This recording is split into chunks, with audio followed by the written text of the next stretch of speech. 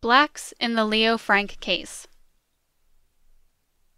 Several black men and women were in some way involved in the events surrounding the murder of Mary Phagan. Their testimonies were often key to establishing the state's case against Leo Frank, as they often conflicted with some aspect of Frank's alibi. Several more blacks were drawn into the case during the appeals process to overturn Frank's murder conviction. For many, their lives were severely disrupted and permanently altered through their connection to the case. Aaron Allen, a, quote, Negro stool pigeon, end quote, who, early in the investigation of Mary Phagan's murder, was employed by the police detectives to stay in the jail cell and coax a confession from Newt Lee, was paid $15 by Frank's agents to swear Conley had confessed to him. Gordon Bailey, Snowball, National Pencil Company elevator operator, arrested April 28th and jailed for at least 3 weeks. Friend of James Conley. As a sworn, quote, colored, end quote, witness for the defendant, he testified at trial. Emma Beard, the maid of Frank's assistant, Herbert Schiff. She testified about Schiff's actions on the day of the murder. Bell, quote, Negro detective, end quote, employed by William J. Burns. Annie Maud Carter, jail, quote, trustee, end quote, who was asked by a friend of Frank's to put poison in Conley's food. She declined. Burns hired her to try to frame Conley with a set of forged letters falsely attributed to Conley. James Jim Conley, a, quote, sweeper, end quote, and former elevator operator at the National Pencil Company, who testified that, on the day of the murder, he was ordered by his employer, Leo Frank, to move the dead body of Mary Phagan from the second floor to the basement, to write notes to divert suspicion from the murderer, Leo Frank, and to burn the body in the factory furnace. Will Green. It was claimed, falsely, by the defense that Green was, quote, shooting craps, end quote, with Conley in the basement of the factory on the day of the murder, and that he may have been a witness or participant in the crime. He was said to have left town as a circus employee shortly after the murder. Annie Hickson, the maid of Frank's brother-in-law, Charles Ursenbach. She received the call from Frank on the day of the murder, canceling his and Ursenbach's plans to go to a baseball game. She testified that Frank was in the Ursenbach's home the day after the murder, quote, just laughing and talking like they always do, end quote. Charles A. Isom, hired by William J. Burns's agents for $3 a day to find blacks who worked at the factory next door to the National Pencil Company to say they had heard screams coming from the basement. Ivy Jones testified that Conley was not drunk on the day of the murder, said his affidavit to the contrary was forged. Newt Lee, National Pencil Company night watchman who discovered the body of Mary Phagan in the factory basement on the last of his hourly rounds. He was implicitly named in the murder notes, and thus he was the first person to be suspected of the crime. He was arrested early Sunday morning, April 27th. Truman McCrary, drayman who was at the factory 3 times on the day of the murder. Albert McKnight, husband of Manola McKnight, revealed to his employers what his wife had told him about Frank's confession to the murder of Mary Phagan. He also disputed Frank's version of what he did when he came home for lunch on the day of the murder. Manola McKnight, 20-year-old, quote, Negro servant girl, end quote, working in the home of Leo Frank. She told her husband, Albert, and later swore to police, that she had overheard Frank's wife say on the night of the murder that an intoxicated and suicidal Leo Frank confessed to killing Mary Phagan. Fred Perkerson, paid by Frank's detective William J. Burns to get a confession from Conley. Arthur Pride, employee of the National Pencil Company who testified about his financial dealings with James Conley. Frank Reese, paid by Frank's detective William J. Burns to get a confession from Conley. Seen often with Burns' agent Jimmy Wren. Mary Rich, operated a lunch stand near the factory and was approached by Frank's wife and his spiritual leader, Rabbi Marks, and asked to sign a false affidavit implicating James Conley. She refused, but the false affidavit was forged and submitted anyway. Mark Wilson, was said to have seen Conley buy food from Mary Rich, who denied the story as fiction. Blacks tortured for Frank's sins. Quote, "I could shoot you through the bars of your cell right now." End quote. A friend of Leo Frank's to James Conley. The mistreatment of blacks who were connected in some way to the case has gone mostly unexamined. After Mary Phagan, whose life was cut short and who endured exploitation and victimization at the hands of her employer, it was the blacks who bore the most abuse in the Leo Frank affair. The many violations of civil and human rights in the 2-year-long case were suffered in large part by blacks alone. White witnesses were interviewed, but black witnesses were said to have been, quote, "sweated," end quote, or subjected to the, quote, "third degree," end quote, a term defined as, quote, "the inflicting of pain, physical or mental, to extract confessions or statements," end quote. Gordon Bailey was the young black elevator operator in the factory, and he was arrested 2 days after the murder, along with Newt, James Gant, and Arthur Mullinax. He was kept under arrest for at least 3 weeks and, according to one report, was put through a, quote, "grueling interrogation," end quote. When the black night watchman was arrested, police handcuffed him to a chair and threatened him with lynching. Dinnerstein wrote, quote, "The police allegedly tortured him mercilessly," end quote. Indeed, sleep deprivation was one of the methods described by Newt in his testimony. Lindemann added that Lee suffered the, quote, "common practice," end quote, for black suspects, of being, quote, "browbeaten and roughed up by the police to extract a confession," end quote. Frank himself stated in court that Lee, quote, "shrieked and cried," end quote, upon receiving the, quote, "third degree," end quote, and Frank's own attorney addressed this in the courtroom. Quote, "There were things you," end quote, detectives, quote, "did to him for which you will never be forgiven. You persecuted the old nigger," end quote. But Frank was never treated in this way.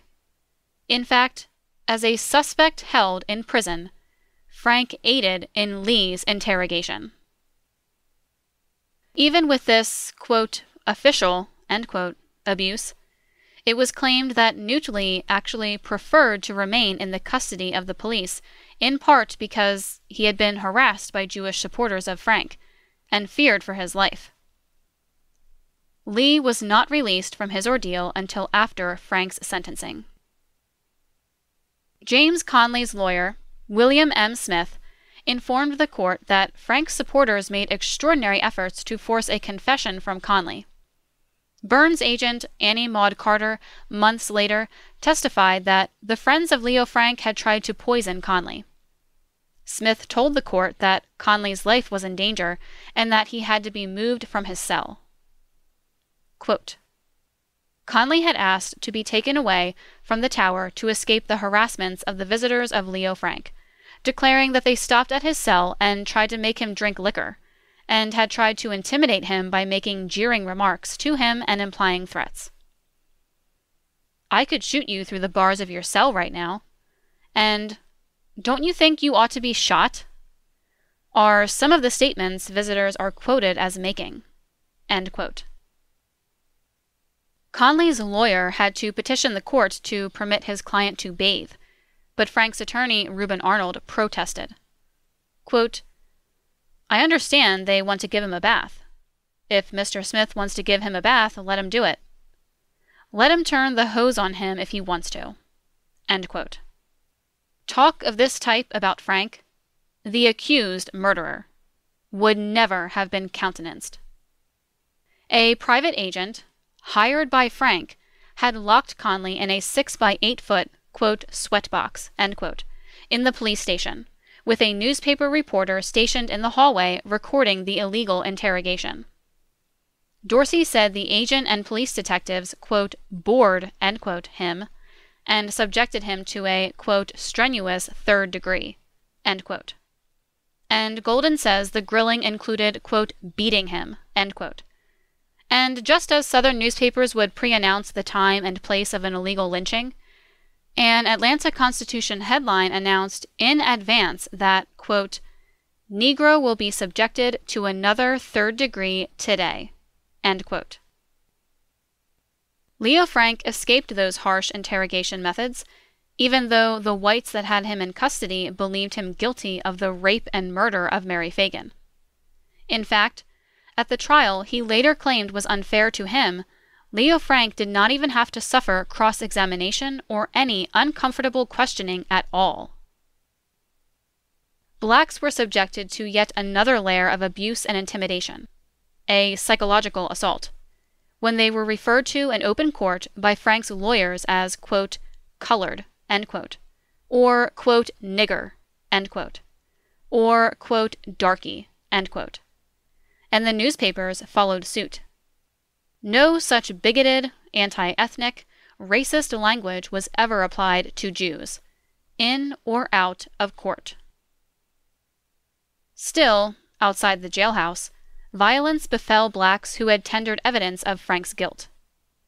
In a mysterious attack, Frank's cook, Manola McKnight, was knifed across her face and was left with a 5-inch wound. She would not reveal her assailant, if she knew, but the attack was suspected of being related to her damaging testimony in the Leo Frank case. Her husband, Albert, was in Frank's home on the afternoon of the murder, and provided an account of Frank's movements that conflicted with Frank's alibi. McKnight sustained serious internal injuries, a gash to his head, and bruises in an incident on the train tracks involving him and Atlanta police detectives, a circumstance for which we have only the police account. Albert McKnight had been previously threatened with bodily harm. A detective working for Leo Frank had promised Albert his help in finding a job as a Pullman porter if he would renounce his previous unfavorable testimony. If he refused, quote, "the Jews would get him," end quote. Albert then repudiated his repudiation and claimed his original statement that damaged Frank's alibi was the truth.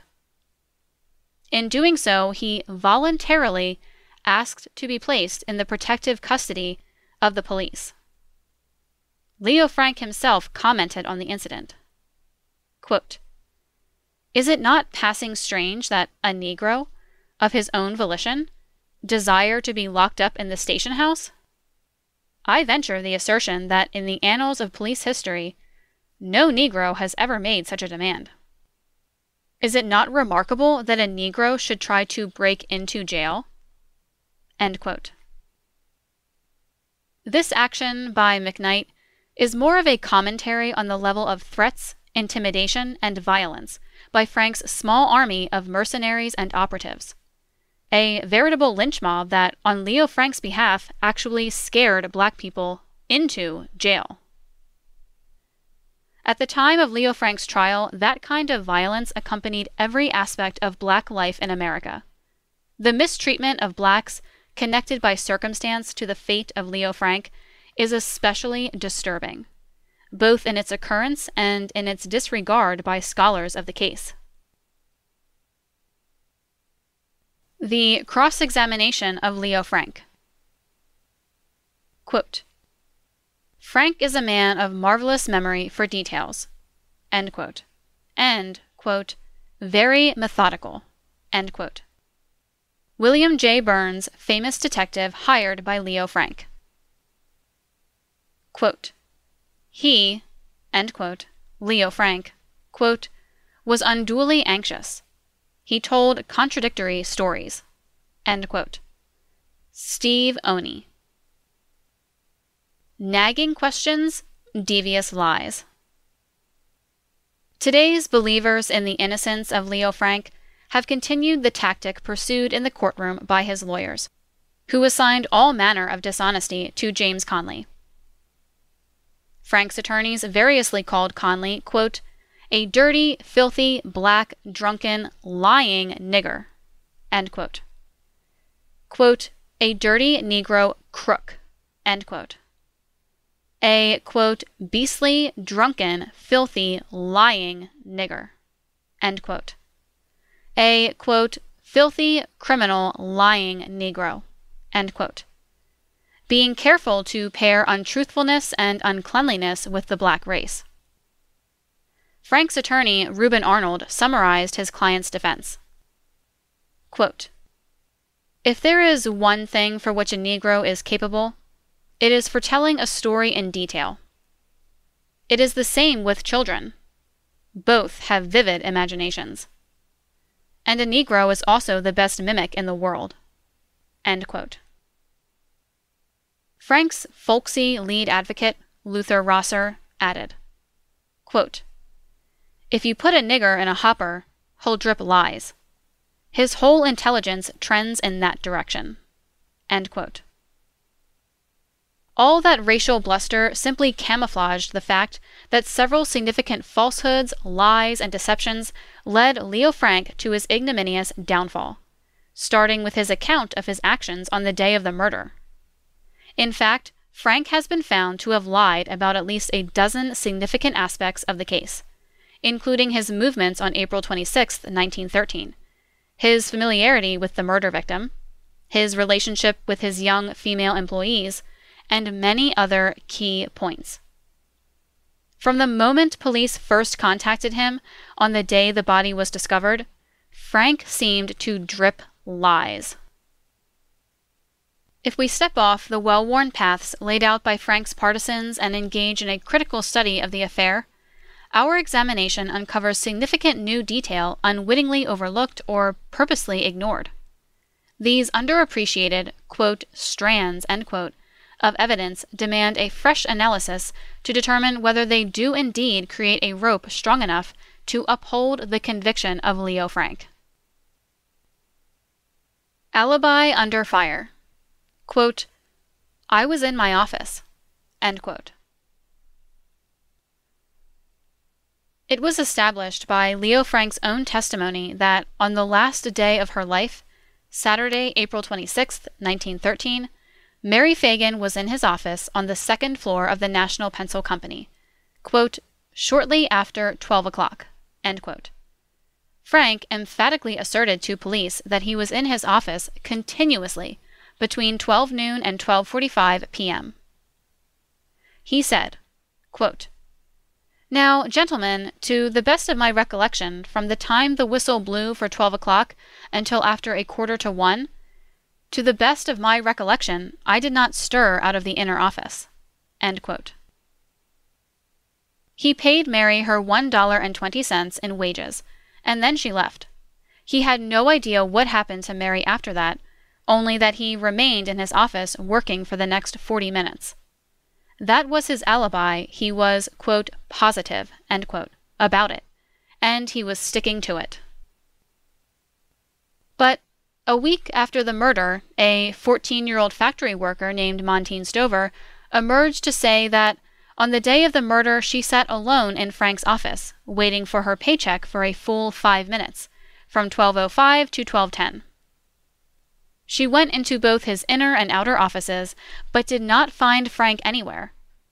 After waiting 5 minutes, she left. When Frank became aware of Stover's explosive testimony, he modified his formerly definitive statement thus, quote, "But it is possible that, in order to answer a call of nature or to urinate, I may have gone to the toilet. Those are things that a man does unconsciously and cannot tell how many times, nor when he does it." End quote. Several things about Frank's new explanation are inconsistent logically, mathematically, and anatomically. Frank specifically refers to the bodily function of urination as an essential part of his new alibi. But the biomechanics of that act itself are incongruent with Frank's new claims, and may actually implicate him more deeply. In the adult, the volume of urine in the bladder that normally initiates a reflex contraction is about 300 to 400 milliliters, or approximately 10 to 13.5 ounces, the amount in a can of soda. The average urine flow rate for males is 21 milliliters per second. This amounts to approximately 20 seconds for an average male to urinate. The toilet in the rear of the National Pencil Company's second floor is 225 feet from Frank's office. That makes a round trip of 450 feet, at 4.42 feet per second, average male walking speed, a total of 102 seconds to and fro. With a few, quote, unconscious, end quote, seconds for flushing, washing of hands, etc., the entire, quote, unconscious, end quote, act should have taken just about 2 minutes and 10 seconds, far less than the 5 minutes Stover waited. See diagram. Further, as much as 280 feet, 63 seconds, of that, quote, unconscious, end quote, walk would have been within earshot and view of Monteith Stover, who was sitting in Frank's empty office in the, quote, still and quiet, end quote, factory, listening and looking for Frank's return. She actually walked 140 feet, more than halfway to the bathroom, to the door of the metal room, and finding it closed and the floor apparently deserted, left the factory. Then there is the brazen irresponsibility of, quote, unconsciously, end quote, leaving the office unattended. It is an act that is difficult to ascribe to a conscientious and fastidious factory manager, such as Leo Frank. Monteith Stover testified that the door leading to the rear area of the floor was closed. Frank would never have left his 2 office doors wide open and accessible to unknown factory traffic, but then close the metal room door, which further isolates him from potential activity, to go to the toilet on the opposite side of the building. This would have to have been a very conscious act, given that the very security of his office was at stake.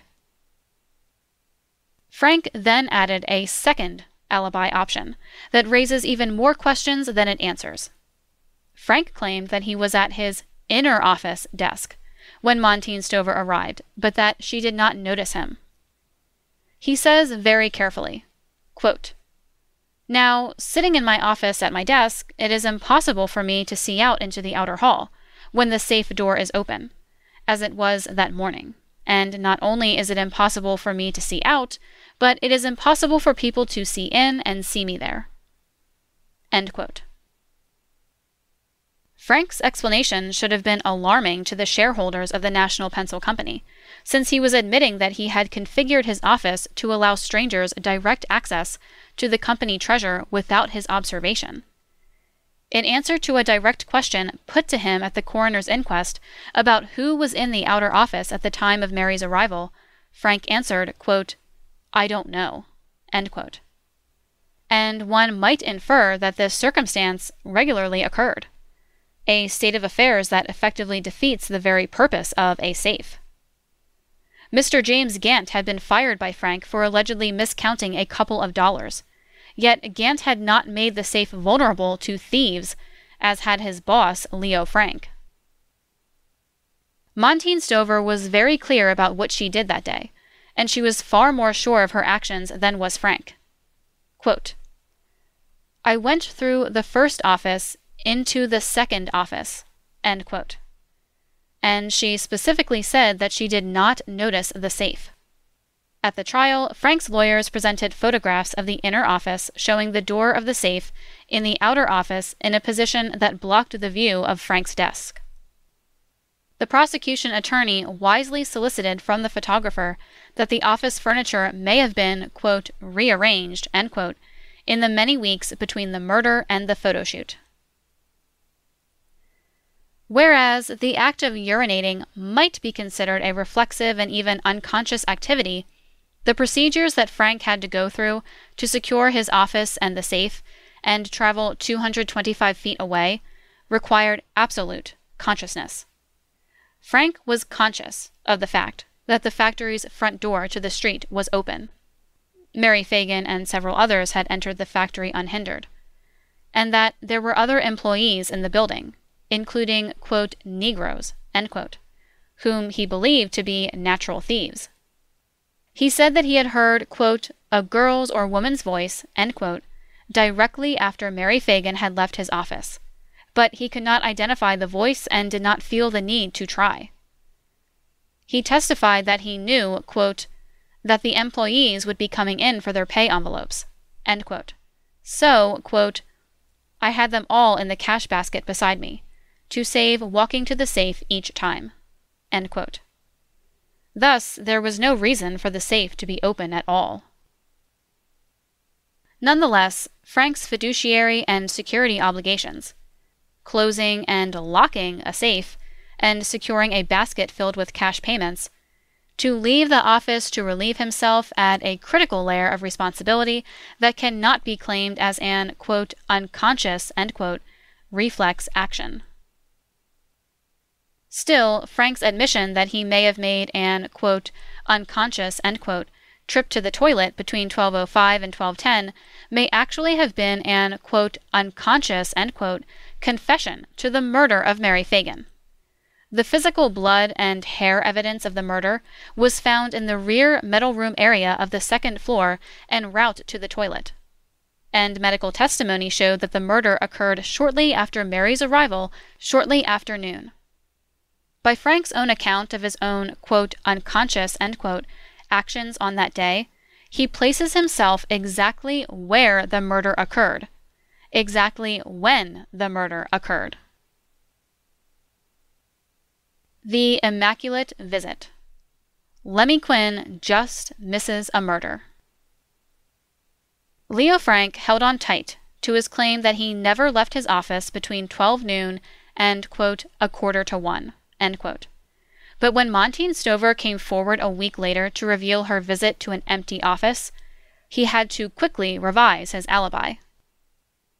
A full 10 days after the murder, and after several interrogations, Frank suddenly remembered that at 12:20 p.m.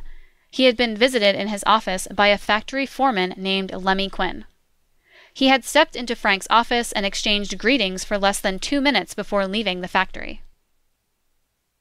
If this visit actually occurred, it would have placed Frank in his office after Montine Stover's office visit, and at the very time that prosecutors estimated the murder had occurred. Frank revealed this alleged visit while under oath at the coroner's inquest on May 5th, when the incredulous coroner asked, quote, "How could you forget such a thing?" End quote. Frank claimed it had simply, quote, "slipped his mind," end quote. Quote, "This is the first time I recollected the incident. I had not thought of it until reminded of the incident. My memory was refreshed. I recollected it clearly. This is the first time I have made it known." End quote. Many Atlantans were as skeptical as the coroner, for this remembered visit too neatly emerged just as his previous alibi suffered a serious challenge. Many Atlantans suspected that Quinn had been bribed to tell this tale, a suggestion that, quote, outraged, end quote, Quinn, who offered to, quote, whip, end quote, his accusers. As would later come to light, Frank's hired agents and supporters did indeed bribe, threaten, and invent witnesses without reservation or restraint. And the more the alleged Quinn visit is examined, the more it appears to fall into the category of testimony for hire. When first questioned by police about his movements on the day of the murder, Lemmy Quinn denied being in the factory at all. He then admitted his presence but estimated his arrival time as between 12 o'clock and 12:20 p.m. Later, he admitted under oath that he, quote, couldn't say exactly what time it was, end quote. And then his reason for actually coming to the factory on his day off changed over time. At first he told the coroner that, quote, I wanted to see Frank and tell him howdy do. I knew he would be in the place. He is always there on Saturdays." End quote. But at trial, 3 months later, a new reason emerged. Quote, "I went to the factory on April 26th to see Mr. Schiff. He was not there." End quote. Quinn says he stayed with Frank only a couple of minutes and then left and met up with other factory workers. But 2 other co-workers testified they saw Quinn at a cafe near the factory just after 11:45 a.m., 35 minutes before the time claimed by Frank and Quinn, and well before Mary Phagan's arrival at 12:03 p.m. The 2 young women both testified that Quinn told them that he had just been up to see Frank. Frank himself let slip an unintended verification of the women's testimony when he told the coroner that Quinn had greeted him with a hearty, quote, "good morning," end quote. And then there was Quinn's demeanor that raised the detective's suspicion. Frank's own hired investigators from the Pinkerton Detective Agency further interrogated Quinn on his alleged visit to Frank's office and commented, quote, "The statement was made readily enough, but that part relative to Quinn's having gone to the factory about 12:20 or 12:25 p.m. was halting and lame, given in a manner that might denote that Quinn did not care to commit himself. This manner was also apparent, even stronger, when questioned as to his conversation at the Coleman home, and also his conversation with Mr. Frank on Thursday, May 1st, end quote, when, quote, Quinn reminded Frank, end quote, about the April 26th visit to the factory. Quinn acted strangely when paying respect at the home of Mary Phagan's mother and stepfather. The Colemans interpreted Quinn's abrupt departure as, quote, a manifestation of fear, end quote, at having to meet Mr. Coleman. Further, Quinn continued to act on behalf of the Frank defense when he dropped a rumor casting suspicion on James Conley. According to the Pinkerton report of May 17th, Foreman Quinn stated that on 2 occasions, complaints had come to him from 2 girl employees of the factory that Conley had been too familiar in his talk. Again, no previous mention of this lynchable offense had ever arisen, and no subsequent testimony backed up that allegation. Most damning are the words Quinn shared with reporters on his way out of the coroner's inquest on May 6th. As has been discussed, the arrest of James Conley on May 1st may have been engineered by Frank's defense team to keep him from being questioned at the inquest. Quinn seemed to be participating in the plot to conceal Conley when he made this strange statement to the Atlanta Constitution reporter. Quote, "As I came downstairs on the way out, I saw someone in the rear of the first floor, a person whom I would have no grounds whatever to suspect." End quote. He went on to say, quote, "No, I won't divulge his name. I'll tell the detectives in time." End quote. The unintentional consequence of Quinn's dubious visit was that it undermined Frank's theory of the crime. By the time of the trial, Frank's lawyers had advanced the notion that Conley alone murdered Mary Phagan. They insisted that it was he who sat in the shadows of the first floor and pounced on the girl as she walked down the stairs from Frank's office at about 12:10. He then dragged her down into the basement, where he further strangled her, wrote notes to place near the body, and then exited through the basement door. If Quinn had left when he claimed, at 12:25, and, quote, saw someone in the rear of the first floor, a person whom I would have no grounds whatever to suspect, end quote, then Quinn, in trying to establish an alibi for Frank, actually destroys Frank's theory of the crime. Be with us again next time when we present the next chapter of The Secret Relationship Between Blacks and Jews, Volume 3. The Leo Frank Case, The Lynching of a Guilty Man. Prepared by the Historical Research Department of the Nation of Islam, Chicago, Illinois.